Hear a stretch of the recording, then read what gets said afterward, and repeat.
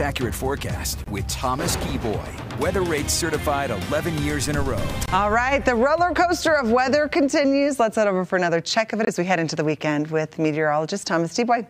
Hi, Thomas. Hey, Emily. Yeah, earlier this week, we were at the top of the roller coaster. Yesterday, we dropped to the bottom of the roller coaster as cooler air worked its way in, and pretty soon we're about to start working our way back up. But with the cooler air that has moved in, it's kind of helped stabilize things a little bit. So we're still seeing enhanced runoff, but it's not nearly as much compared to what we saw earlier this week, and the avalanche risk has also gone down as well. It hasn't gone away completely. We're still looking at a low avalanche risk from the Skyline area up through the Ogden area, but it's still moderate in the Logan area and in the Moab area. This is likely going to be the case once again tomorrow. But once we get into Sunday, as those temperatures are expected to climb above our seasonal averages, we could be talking about increased avalanche danger once again. And that avalanche danger was really high earlier this week, especially in Little Cottonwood Canyon. Chris Williams shared this photo showing us a perspective of one of the slides in Little Cottonwood Canyon. And you can just imagine as that snow was coming downhill, picking up all that debris from the trees, you would not have wanted to be out on the road. So thank you to all the crews that helped clear off all that debris, because we saw multiple slides, not only in Little Cottonwood Canyon, but in our mountains in general.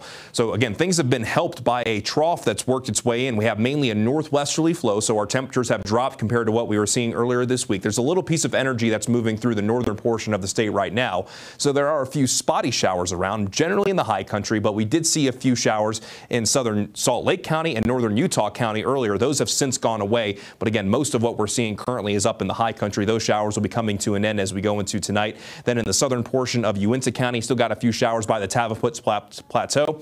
Then in southwestern Utah, it's just as nice as you would like. Temperatures are cooler than earlier this week, but it's still rather pleasant when it comes to those temperatures. And we have a decent amount of sunshine in spots where we're not seeing those showers. And one of those spots seeing a decent amount of sunshine this evening, Utah Lake in Linden. This is shaping up to what's going to be a pretty nice sunset.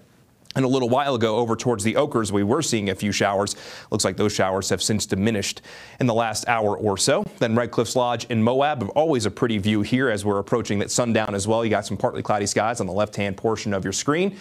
And just nice and comfortable in Moab currently, with the temperature sitting at 58 degrees. It's 55 degrees in Cedar City, 67 degrees in St. George. It's a little bit on the cool side in northern Utah, so if you're heading out this evening, you're definitely going to want that sweater if you're heading out early this evening, but you're probably going to want that jacket the later you're out tonight, because those overnight lows along the Wasatch Front will be dropping into the low and mid-30s, dropping to 34 degrees in Salt Lake. We'll be in the upper 20s in Brigham City, but tomorrow those temperatures will be roughly 5 to 10 degrees warmer compared to what we saw this afternoon as that high pressure builds in. Mostly sunny to partly cloudy skies.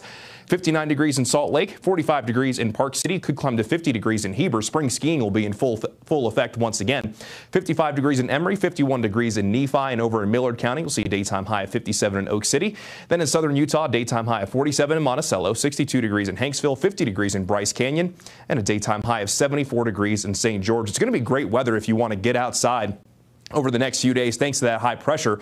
But look at some of these temperatures right here. Park City will go from the middle 40s tomorrow into the middle 50s on Sunday. And even the Cottonwoods at 8,000 feet could see temperatures climb into the 50s over the weekend. And that could lead to that enhanced runoff. So we'll keep a close eye on that. And down in southern Utah with those warm temperatures, could be at 80 degrees on Monday in Moab. We'll be looking at the chance for that enhanced runoff, and we could see those slot canyons becoming inundated. So be very careful if you plan on going to the backcountry over the next several days. So low pressure, that's going to be moving out of the way as we go into the weekend. High pressure will be building in. So for tomorrow, with winds mainly out of the west, those temperatures will be close to our seasonal averages. But as that high pressure continues to go from west to east, we'll see more of a southerly flow from Sunday into Monday. That allows those temperatures to warm up to above those seasonal averages. But from Tuesday into the middle of next week, that high pressure moves out of the way, opening up the door for a couple of systems that are likely going to be arriving between Tuesday, Wednesday, and Thursday. And on Tuesday, that best chance for wet weather looks to be mainly in northern Utah, with generally valley rain and mountain snow. But as those cooler temperatures continue to move in, we could potentially see that snow line drop, but we'll keep you posted on that. As for St. George, we get low to mid 70s tomorrow, low 80s for our Sunday and Monday. Actually could climb into the middle 80s, but then in some windy conditions as we look to stay mostly dry in St. George. Daytime highs, though, will moderate back down into the low 70s, though. Then along the Wasatch Front, we'll be near 60 degrees tomorrow, low 40s for our Saturday night. Then back into the low 70s for your both Sunday and Monday. The winds will start to increase, and then we'll bring in that chance for showers Tuesday, Wednesday, and Thursday. Daytime highs generally in the 50s, and overnight lows could drop back into the middle 30s. Emily? All right. We think